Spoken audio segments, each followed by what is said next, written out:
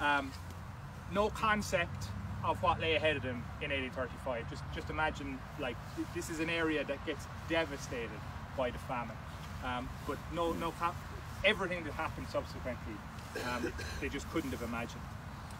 So the life originally seems to go well. Thomas Madigan, who fights here, is born in 1840, James Jr. in 1841, Catherine in 1845.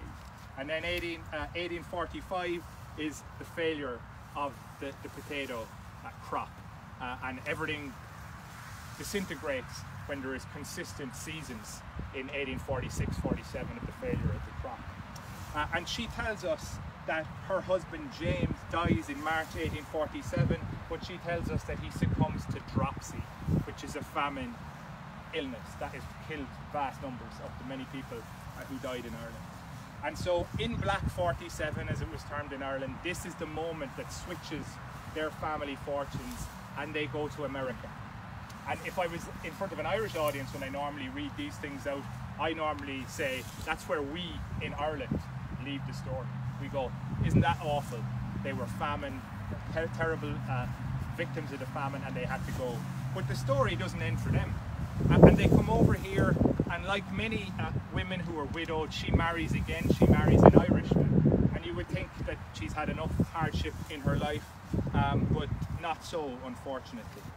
In 1853, she marries Morris Kennedy. She has another child, Morris Jr., born in 1854. But her husband is an alcoholic. He is violently abusive towards her. She moves away with him out of New York, where we are told by her daughter that this habitual drunkard and man of bad character consistently inflicted ill treatment on her mother. 6 years of the ill treatment and brutality that he meted out towards her was enough.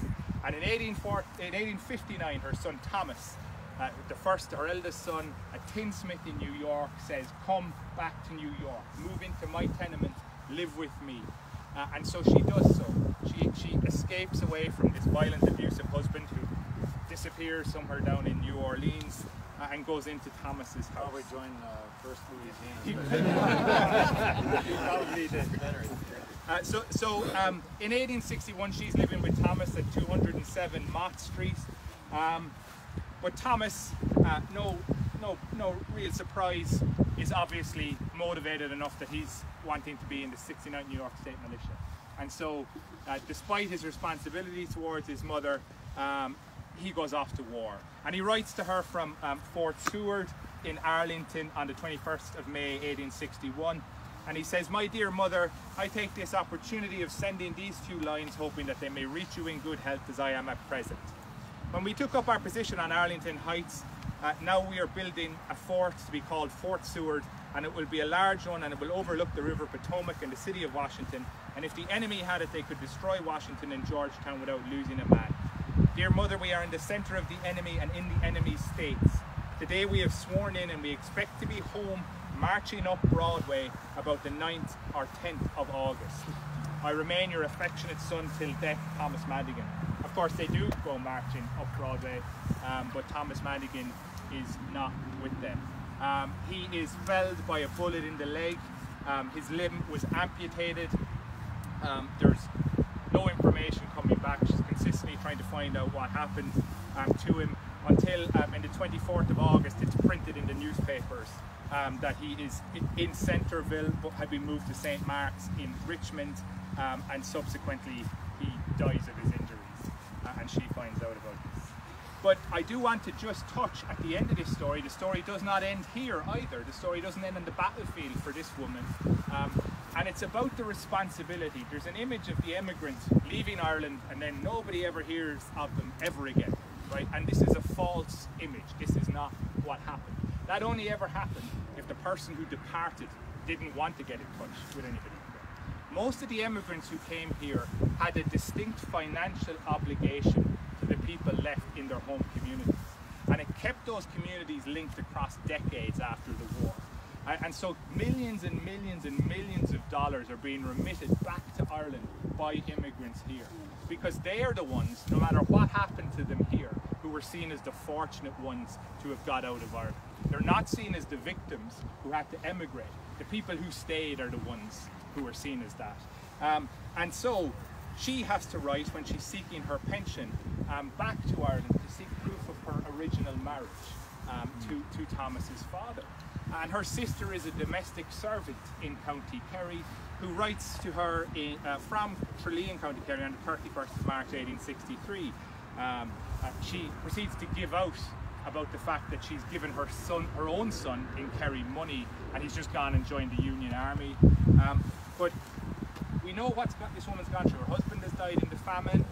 She has been physically abused and beaten. She finally gets away into New York, and within months the son who she's living with is mortally wounded in the fields where we're standing. But this is what her sister writes to her from Kerry, and just this extract. "Dear sister, I am sorry I ever sent you Jimmy and lost a few pounds to him, just to be the mains," as they'd say in Kerry, "be the mains of sending him to the war. I would want what I lost to him very badly, the money, now myself, for I'm getting into bad health every day. I am laid up at present with a scurvy in my feet, and I will fear I have to leave my place in consequence of them. I have a very good place here at present, if I could keep it. I'm living with Mr. George Hilliard. Dear sister, I thought I would have got some assistance from you and Jimmy before now. Ye have made, as I thought, faithful promises, but slow performances." Right? So she is chastising this woman for not sending money back to Ireland. And I think that's a very important fact to remember when we're thinking about all of this obligation that so many of them have. Later in the war in 1863, the Irish Brigade and other units would be collecting money for the relief of Ireland. There's sketches of them before engagements. They're doing it just before Chancellorsville, where these guys are putting money into boxes to be sent over to Ireland, and within weeks loads of these guys are dead at Chancellorsville and Gettysburg. I often give it as one of the reasons that they should be remembered in Ireland, because they support so much. Okay, so we'll leave